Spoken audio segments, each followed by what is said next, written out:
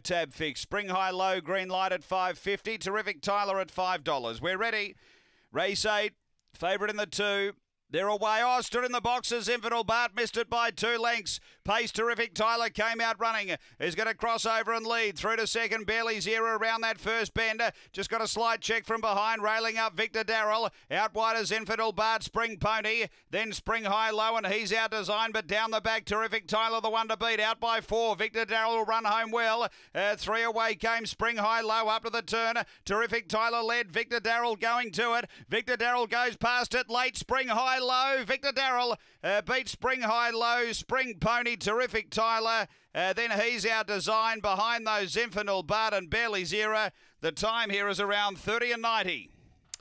After the running of race number 8 and a bit of a blowout. Number 1, 1, 5, 8 and 7, 20 to 1 pop for Lisa Rasmussen.